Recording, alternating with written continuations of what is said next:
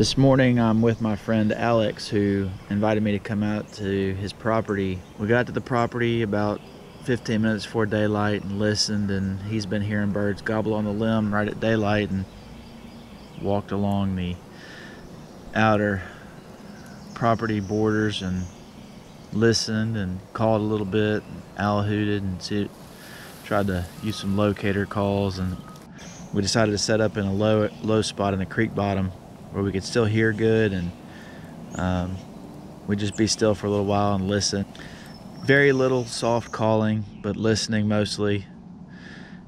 We set up and I called just a little bit. Around 9 o'clock, a bird answered close. He fired right back off to a hard cut.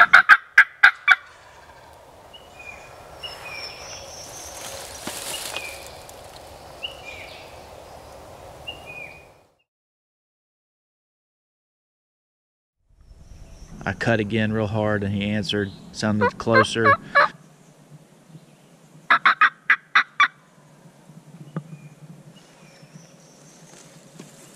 We set up, figured he was going to come right down an old logging road straight to us.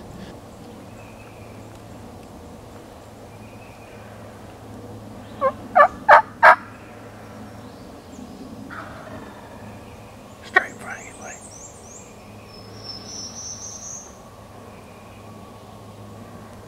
But he circumvented around to our south side and about 100 yards in a hardwood bottom. And I cut a little bit, called to him, he would respond, but it sounded like he was moving away. Didn't sound like he was coming to us.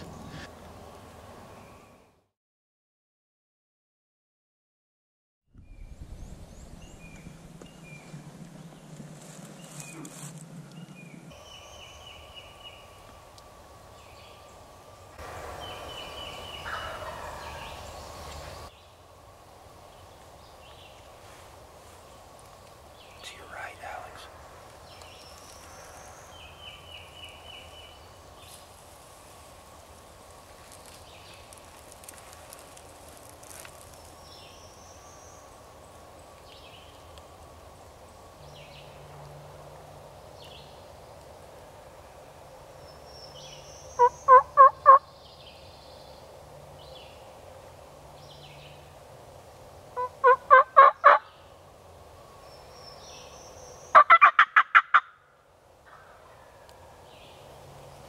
Sounds like he's moving away.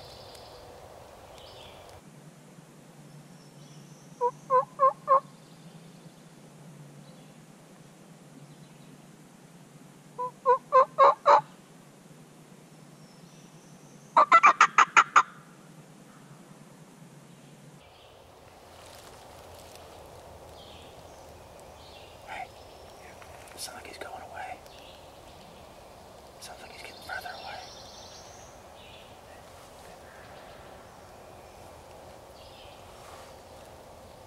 Just be patient. He might be circling around to our right. So at that point I decided to slip back about 60, 70 yards behind where Alex was set up and call to try to drag the turkey across the road where he was set up. So we got a turkey gobbling about 100 yards in front of Alex right now. I dropped back. I'm trying to call him out in front of Alex.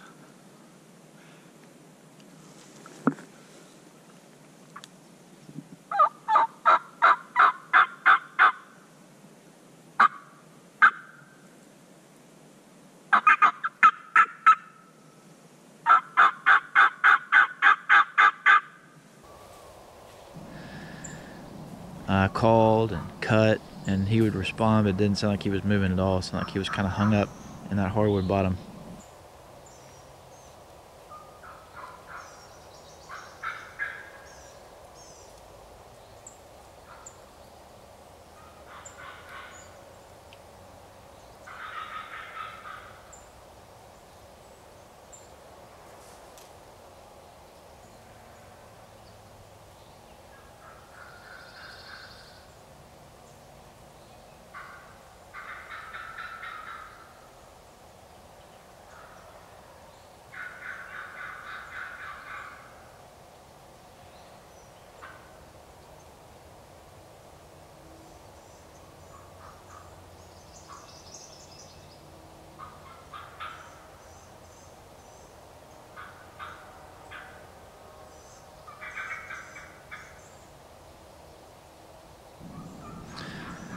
So after about 30 minutes, I eased back over to where Alex was, and we were trying to make a plan to what we were going to do, and we sat and we were still, and I called a little bit, used a slate, called real soft, and I heard scratching real close.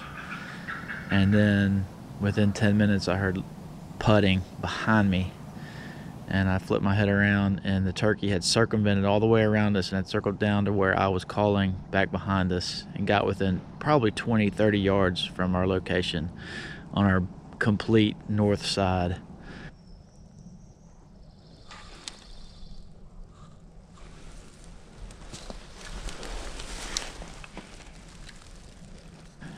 And spooked and ran off. Not a crazy bad spook, but he still gobbled again as he was running off. Kind of weird, but we kind of blew that set up, and by this time it's 10:30, 10:45. Just gobble that way. And we had to go. He just snuck up on us right here. You saw that, right? What? I heard that gobble come from there. Yeah, he was standing right here. You didn't see him? Wait, was that the gobbler putting? Yeah. I'm pretty sure that was him. I mean, I think he busted us. But I think he just gobbled on the other side of the hill. So like that putt that wasn't a hand? I don't think so, buddy. You live and you learn, you know. I mean, we were set up in a low spot, which was bad, in the bottom of a bowl where he could get on the high sides and see a lot better than we could see, and hear a lot better than we could hear. And he knew he could just circle around that bowl and he could see the hen that he was hearing call to him, and that's all he had to do. And we were set up in a bad position. His first gobble, we thought he would come right down the road, and he didn't. He circled around and came all the way around the top side and then got us from the back. He won that one. That's an old turkey, I would assume, a smart turkey who's been in the game a while. Sometimes when you're in the woods like that, it's almost satisfying for a bird to win sometimes, to challenge you, to make you think, you know, what could you have done better? What can you do better next time? To know he's still in there. So that was it was almost more fun sometimes than dragging him out. I won't go that far, but it's fun. It was a lot of fun. It was a good hunt. And I really appreciate Alex inviting me to his property, and hopefully we'll get back in there before the season ends and outsmart that bird.